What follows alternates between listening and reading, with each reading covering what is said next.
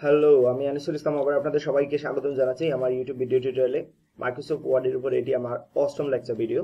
আশা করি আমার আগে লেকচার ভিডিওগুলো আপনারা অলরেডি দেখে ফেলেছেন। যদি না দেখে থাকেন প্লিজ সেগুলো দেখে নেবেন, কারণ আমি বারবার একটা কথা বলেছি যে আমার ভিডিও সিরিজগুলো, আমার ভিডিও টিউটোরিয়ালগুলো আসলে সবসময় আমি এটা সিকোয়েন্স আকারে রাখার চেষ্টা করি। তো আজকে আমরা অনেক কিছুই নতুন শিখবো। তো মূলত যেই চ্যাপ্টার নিয়ে আজকে আমরা বেশি খুব একটা কাজ করার চেষ্টা করবো সেটা হচ্ছে পেজ লেআউট। তো আমি আমার আগের লেকচার ভিডিওগুলো থেকে দুই তিনটা জিনিস স্কিপ করেছিলাম, তো সেগুলো আজকে দেখানোর চেষ্টা করবো ইনশাল্লাহ। প্রথমে আমি কয়েকটা এইখানে কিছু জিনিস লিখে রেখেছি যাতে আমার সময় সেভ হয়, সেই জন্য আমি লিখে রেখেছি। এবং আমি কয়েকটি প্যারাগ্রাফ তৈরি করার চেষ্টা করবো এইখান থেকে। প্রথমে এইখানে একটা এন্টার দিচ্ছি, একটা প্যারাগ্রাফ পেয়ে গেলাম। তারপর ধরা যাক এইখানে আরেকটা এন্টার দিলাম, আরেকটা প্যারাগ্রাফ আমরা পেয়ে গেলাম। তাহলে এখানে আমি তিনটা প্যারাগ্রাফ তৈরি করেছি। তো আমি হোম বাটনে যাব বা হোম ট্যাবে যাব, সেইখানে গিয়ে শো অথবা হাইড এই ট্যাবটা আমি আপনাদের কখনো আগে দেখাইনি, সেটাতে ক্লিক দিলে কি হচ্ছে সেটা দেখুন। আসলে আমরা কোন জায়গায় প্যারাগ্রাফ তৈরি করতেছি অথবা কোন জায়গায় ফরম্যাটিং করতেছি সেটাই শো অথবা হাইড বলে দেবে। এই জায়গায় আমরা এন্টার চাপ দিয়েছিলাম, সেটাই বলে দিচ্ছে। তো এইভাবে শো হাইডের সাহায্যে আপনারা এখানে নিলেই দেখতে পারবেন, বলতেছে show paragraph marks and other hidden formatting symbol.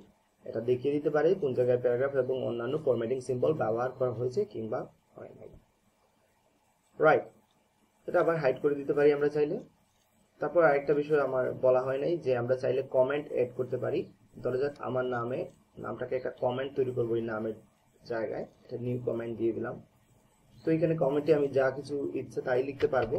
ধরা যাক আমি আমার ফোন নাম্বারটা লিখলাম। তো এইভাবে চাইলে আপনারা যতগুলো ইচ্ছে ততগুলোই কমেন্ট তৈরি করতে পারেন। চাইলে এখানেও কমেন্ট তৈরি করতে পারেন, যে সিলেক্ট, তারপর নিউ কমেন্ট, এইখানে লেখালেখি করতে পারেন। আবার চাইলে কমেন্টগুলো ডিলিটও করতে পারেন। কমেন্টে থাকা অবস্থায় কার্সার কমেন্টে থাকা অবস্থায় রাইট বাটনে ক্লিক, ডিলিট কমেন্ট, কমেন্টে ডিলিট কমেন্ট, তাহলে কমেন্ট এইভাবে আপনারা ডিলিট করতে পারবেন। তো আবার আমি পিছনের দিকে ফিরে যাচ্ছি। আমরা চাইলে কন্ট্রোল জেড দিয়ে পিছনের দিকে ফিরে যেতে পারবো। আপনাদের নিশ্চয়ই মনে আছে আমি বলেছিলাম হোম ট্যাবে গিয়ে আপনি শো অথবা হাইড দিতে পারেন, এবং এইভাবে আপনারা কি করতে পারেন দেখতে পারেন যে কোন কোন ফরম্যাটিং সিম্বল বা কোথায় কোথায় প্যারাগ্রাফের সিম্বল ইউজ করা হয়েছে। ক্লোজ করে দিচ্ছি, কমেন্টটা আবার ডিলিট করে দিচ্ছি। রাইট, তো এবার আমি পেজ লেআউটে চলে যাচ্ছি। আমরা চাইলে এই পেজের মার্জিনটা চেঞ্জ করতে পারি। তো সেই ক্ষেত্রে আপনারা লক্ষ্য রাখবেন যাতে আপনাদের এই রুলারটা অন আছে। যদি রুলার অন না থাকে সেটা অন করে নেবেন এইখান থেকে। রাইট, তারপর পেজ লেআউটে যাচ্ছি, কারণ রুলারটা অন থাকলে আপনাদের বুঝতে সুবিধা হবে যে আমরা মার্জিন কতটুকু চেঞ্জ করতেছি। তো এই পেজের মার্জিন আমরা একটু চেঞ্জ করার চেষ্টা করব।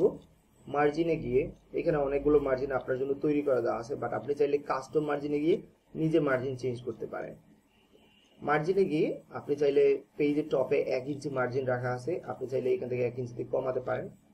যেমন আমি এইখান থেকে 0.5 করার চেষ্টা করতেছি, তাহলে প্রিভিউ দেখবেন এটা কমতেছে। প্রিভিউর দিকে লক্ষ্য রাখুন। এখন আমরা এটা মার্জিন বাড়াইছি, সেই জন্য এখন বাড়ছে। আবার 0.5 এ নিয়ে আসছে, তাহলে সেটা কমে গেছে। এক্স্যাক্টলি বটমের দিকেও আপনারা সেটা চেঞ্জ করতে পারেন। আমি 0.5 বটমেও রাখতেছি, লেফটের দিকে বাম দিকেও আমি 0.5, ডান দিকেও আমি 0.5 রেখে দিলাম। আর এখানে গাটার পজিশন, গাটাটা হচ্ছে যে আমরা যখন বাদাই করি, আমাদের বই যখন বাদাই করা হয় তখন বাম পাশে কিছু জায়গা রাখা হয়। তো এটা এই গাটার এই জন্যই বলতে পারেন। তো সেটা নিয়ে আমরা দেখতেছিলাম। রাইট, আমরা ওকে দিলাম।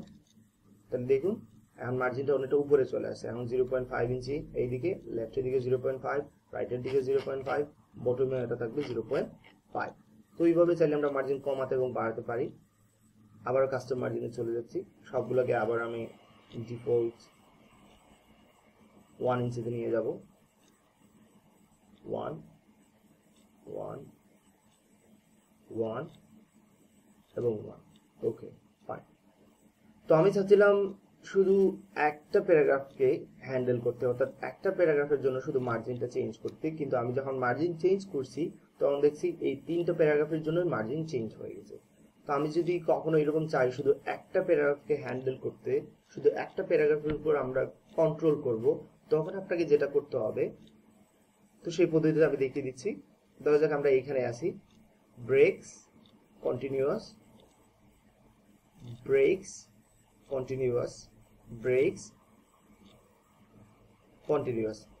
এতে কি হলো, আসলে প্রত্যেকটা প্যারাগ্রাফ এখন আলাদা আলাদা হয়ে গেছে এবং আপনি চাইলে প্রত্যেকটা প্যারাগ্রাফের উপর আলাদা আলাদা অপারেশন চালাতে পারেন।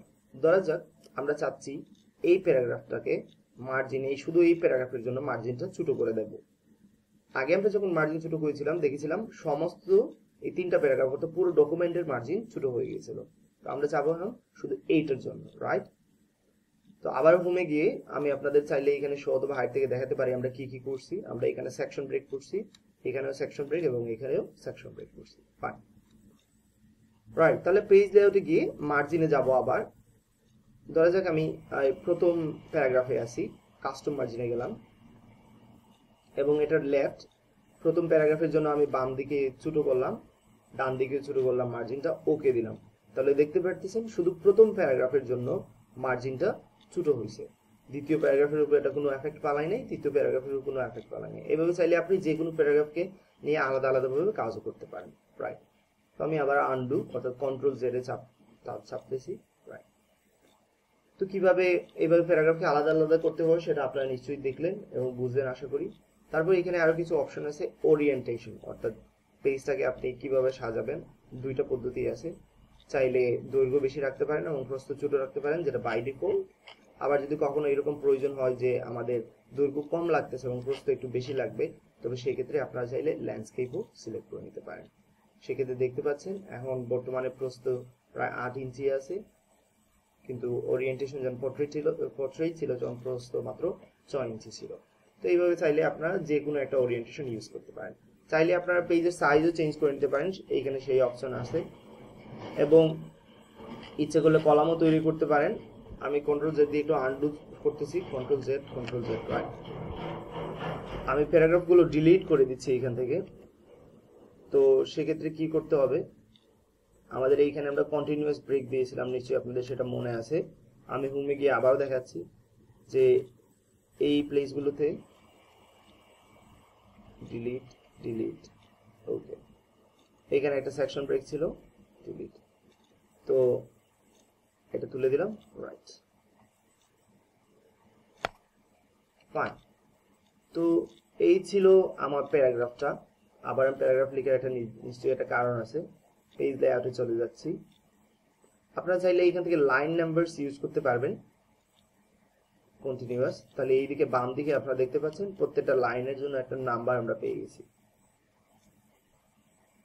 তারপর আপনারা চাইলে এখানে এগুলোকে কলামস, বর্তমানে একটা কলামস আছে, আপনারা চাইলে একটা কলাম আছে, এটাকে চাইলে বিভিন্ন কলামে বিভক্ত করতে পারেন। আপনি চাইলে এই পুরো লেখাটাকে 2টা কলামে বিভক্ত করতে পারেন।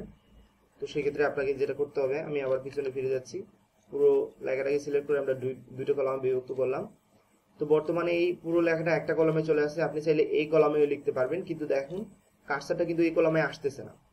এই যে এতটুকু থেকে এতটুকু জায়গা একটা কলামের জন্য, আর একটা কলামের জন্য এইখান থেকে শুরু হয় এতটুকু জায়গা, কিন্তু কার্সার আমরা দ্বিতীয় কলামে নিয়ে আসতে পারতেছি না। তাহলে কিভাবে লিখবো? তো আপনাকে কি করতে হবে, কলাম ব্রেক করতে হবে। এই কলাম থেকে এই কলামে চলে আসতে হবে, তাহলে আপনাকে ব্রেকে যেতে হবে।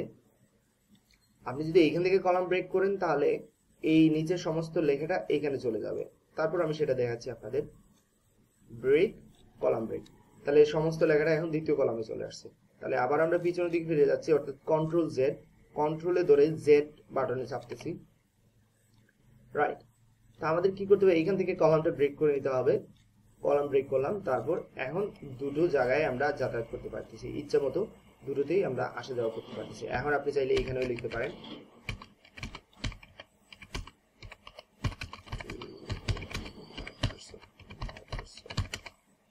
what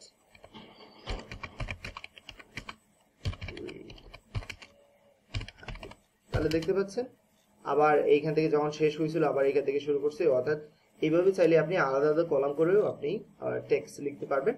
আসলে এটা মূলত আমরা যেটা দেখে থাকি সাধারণত প্যারাগ্রাফ কিংবা ম্যাগাজিনে এটা করা হয়ে থাকে। তো আপনারা চাইলে, আমি আরেকটা অপশন দেখাচ্ছি, কন্ট্রোল জেড, আমি একটু আনডু করতেছি, কন্ট্রোল জেড, অনেকখানি আনডু করে নিচ্ছি। আচ্ছা, তো ধরা যাক আমার কিছু লেখা নেই, আমি প্রথমেই কি করতে পারি, আসলে কলাম ব্রেক করে নিতে পারি। এতে অনেকটা সুবিধা হয় আমার মতে, কারণ কলাম ব্রেক থাকলে আমরা কলামগুলোতে ইচ্ছে মতো যেখানে যতটুকু দরকার ততটুকুই লিখতে পারি। সেই জন্য আপনি প্রথমেই কলাম ব্রেক করে নিতে পারেন। বর্তমানে একটি কলাম আছে, আপনি চাইলে 2টি 3টি কিংবা চাইলে আরো কলামস এখান থেকে সিলেক্ট করতে পারেন। এখানে বলে দেবেন যে কতগুলো কলাম আপনার প্রয়োজন। যেমন আমি এখানে 4টা কলাম দিলাম।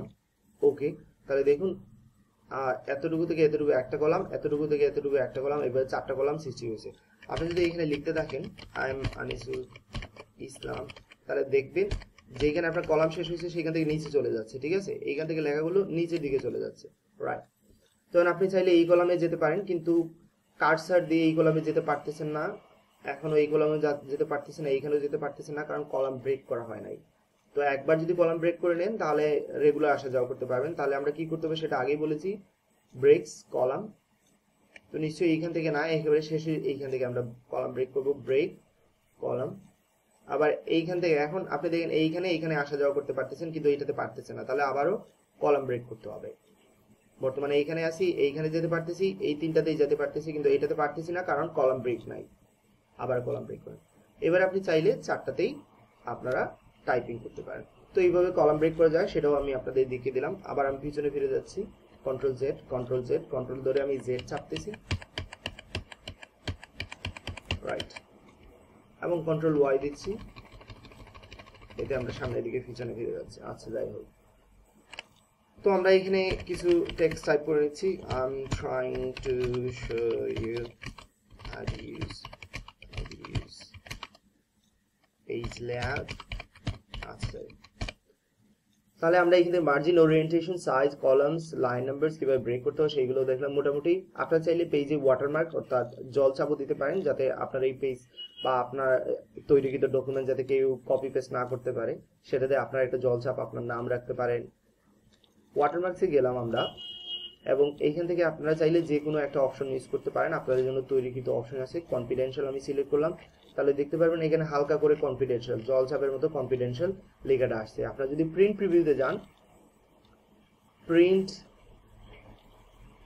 প্রিভিউতে যান, তাহলে দেখতে পাবেন এখানে আপনার পেজে যে ডকুমেন্টগুলো আমরা যে টেক্সটগুলো লিখছি সেগুলো তো প্রিন্ট হবে, এবং তার সাথে এই জল চাপ কনফিডেন্সিয়ালটাও লেখা হবে। এতে করে আপনার কনফিডেন্সিয়ালটা বজায় থাকবে, কেউ কপি পেস্ট করতে পারবে না।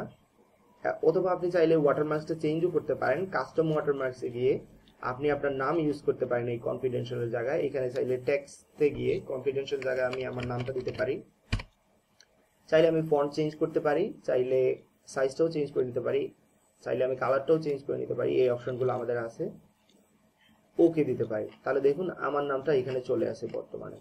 আবার আমি ওয়াটারমার্কসে যেতে পারি, কাস্টম ওয়াটারমার্কস, চাইলে এখান থেকে আমি কালারটা চেঞ্জ করে নিতে পারি, যেটা বলছিলাম একটু গাঢ় করে দিতে পারি, রাইট। তারপর আমি চাইলে ডায়াগোনাল না হয়ে হরিজন্টালও দিতে পারি, এবং ওকে। তাহলে দেখুন জলচাপটা তৈরি হয়েছে, কালার চেঞ্জ হয়েছে, এবং এটা ডায়াগোনাল না হয়ে এবার হরিজন্টাল হয়ে গেছে। চাইলে আবার আমি এটা রিমুভ ওয়াটারমার্কস দিতে পারি। আবার ওয়াটারমার্কসে গিয়ে আমরা চাইলে কাস্টম ওয়াটারমার্কসে গিয়ে এখানে যদি টেক্সট ইউজ করা যায় এমন কোনো কথা না, আপনারা চাইলে পিকচার ওয়াটারমার্ক ইউজ করতে পারবেন। সেক্ষেত্রে আপনাকে একটা পিকচার সিলেক্ট করতে হবে, যে কোনো একটা পিকচার, ফটোস, আমি একটা পিকচার এখান থেকে সিলেক্ট করে নিচ্ছি, সিলেক্ট করে ইনসার্ট, ওকে, অ্যাপ্লাই। তাহলে দেখুন আমার পিকচারটা এখন জলছাপ হিসেবে এখানে চলে আসছে। তো আমরা রিমুভ ওয়াটারমার্ক দিয়ে দিতে পারি এখান থেকে, ফাইন, সরি একটা সেকেন্ড প্লিজ। আচ্ছা,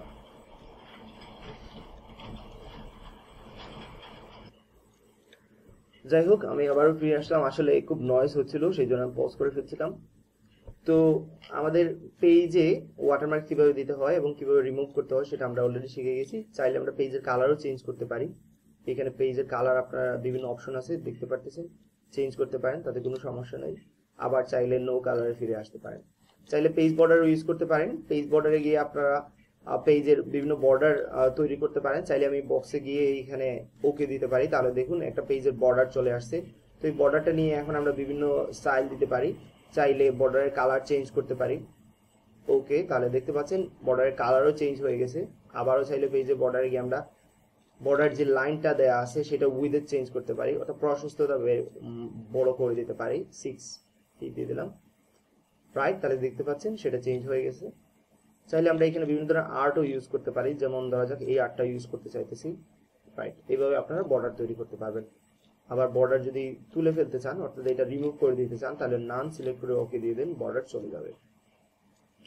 তো এই ছিল মোটামুটি পেজ লেআউট নিয়ে। আরেকটা বিষয় যেটা বলতেছিলাম, আমি হয়তো বা কখনো বলি নাই, আমার এক্স্যাক্টলি মনে নাই, সম্ভবত নাই বলেছি। তো আপনারা যেটা করতে হবে, ফাইলে গিয়ে সেভে যখন আমরা সেভ অপশন করি, তখন আমরা সিকিউরিটিটা একটু বাড়িয়ে দিতে পারি। অর্থাৎ সেভে গিয়ে আমরা টুলসে যাব, জেনারেল অপশনে যাব, পাসওয়ার্ড টু ওপেন। আচ্ছা, আমরা চাইলে এখানে কি করতে পারি, আমাদের ফাইলে একটা নাম দিতে পারি। ধরা যাক আমার ফাইলের নামটা দিলাম আনিস। কিন্তু সেভ যখন করব, তখন এখানে জেনারেল অপশনে যাব, তারপরে এখানে আমি একটা পাসওয়ার্ড বসিয়ে দিতে পারি, যে কেউ এই ডকুমেন্টটা ওপেন করতে চাইলে একটা পাসওয়ার্ড লাগবে। ধরা যাক আমি এখানে একটা পাসওয়ার্ড দিচ্ছি 1 2 3 4। পাসওয়ার্ড টু মডিফাই, ওপেন করার জন্য একটা পাসওয়ার্ড চাবে, আবার মডিফাই অর্থাৎ ডকুমেন্টসে কিছু চেঞ্জ করার জন্য একটা পাসওয়ার্ড চাইবে। এইখানে আরেকটা পাসওয়ার্ড আমি দিয়ে দিতে পারছি, ডিফারেন্ট একটা পাসওয়ার্ড দিচ্ছে, তো সেম পাসওয়ার্ড দিলেও সমস্যা নাই। 1 2 3 4 5, তাহলে পাসওয়ার্ড টু ওপেনে 4 পর্যন্ত, এখানে 5 পর্যন্ত দিয়ে আমি ওকে দিয়ে দিলাম। আবার বলতেছে রি এন্টার পাসওয়ার্ড টু ওপেন, ওপেনের জন্য পাসওয়ার্ডটা আবার দেব 1 2 3 4, ওকে। মডিফাইয়ের জন্য পাসওয়ার্ডটা আবার দেব 1 2 3 4 5, ওকে। সেভ, রাইট, ক্লোজ করে দিচ্ছি আমি এটা। এবার আনিস নামে একটা ফাইল এখানে অবশ্যই সেভ করছি আমরা, তো সেটাই আমি খুঁজে বের করতে হবে। এক্স্যাক্টলি আসলে আমি কোন জায়গায় সেভ করছিলাম সেটাই এখন মেইন ফ্যাক্টর। তারপরেও সমস্যা নাই, আমরা এখানে রাইট বাটনে ক্লিক দিতে পারি। রাইট বাটনে ক্লিক, মাইক্রোসফট ওয়ার্ডে গিয়ে, আই এম সরি আমার মাউসটা একটু কাজ করতেছে না, সেই জন্য আমি দুঃখিত। এনিওয়ে, আমি এখানে ওপেন করে নিলাম। তারপর আমরা চাইলে ফাইলে গিয়ে রিসেন্টে যেতে পারি, যেটা আমি একটু আগে সেভ করছিলাম আনিস নামে। ইউজার আনিসুল ইসলাম, ডকুমেন্ট, সেটাকে ডকুমেন্টে আমি সেভ করছিলাম অ্যাকচুয়ালি, সরি ডকুমেন্টস, এই যে ডকুমেন্টস সেভ করছিলাম। তাহলে এই যে এখানে আমি এটা ফাইলটা সেভ করছিলাম, এটাকে আমি এখান থেকে চাইলে সরিয়ে নিতে পারবো, বাট আমি এখান থেকে ওপেন করার চেষ্টা করতেছি। ডবল ক্লিক দিলাম, তো ডবল ক্লিক দেওয়ার পর এটা বলতেছে যে ওপেন হওয়ার জন্য আমাদের পাসওয়ার্ড দিতে হবে। আবার আমি দেখাচ্ছি জিনিসটা, আর ইস ক্লিক দিলাম, বাট এখানে পাসওয়ার্ড চাচ্ছে ওপেনের জন্য। তাহলে ওপেনের জন্য পাসওয়ার্ডটা ছিল 1 2 3 4।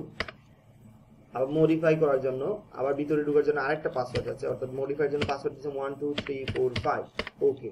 তাহলে এবার আমরা এই ডকুমেন্টে কাজ করতে পারবো, আদারওয়াইজ সেটা অনেকটা সিকিউর ছিল। তো এইভাবে চাইলে আপনারা অনেকগুলো অপশন নিজে নিজে আবার ট্রাই করে নিতে পারেন। তো মাইক্রোসফট ওয়ার্ডের উপর আশা করি এতটুকু পর্যন্তই থাকবে। ভবিষ্যতে যদি কখনো সময় পাই, তাহলে রেফারেন্স এবং মেইলিং এর উপর ভিডিও তৈরি করার চেষ্টা করবো ইনশাআল্লাহ। ভালো থাকুন, সুস্থ থাকুন, এবং আমি পরবর্তী ভিডিও সিরিজ আসলে তৈরি করা শুরু করবো মাইক্রোসফট পাওয়ার পয়েন্টের উপর। তো সেই দিকে চাইলে আপনারা লক্ষ্য রাখতে পারেন। আমার চ্যানেলটি সাবস্ক্রাইব করতে ভুলবেন না, এতে করে আপনাদের সুবিধা হবে। আমি নতুন নতুন ভিডিও তৈরি করলে আপনারা তাতে সাথে সাথে নোটিফিকেশন পেয়ে যাবেন। ভালো থাকুন, সুস্থ থাকুন, আল্লাহ হাফিজ।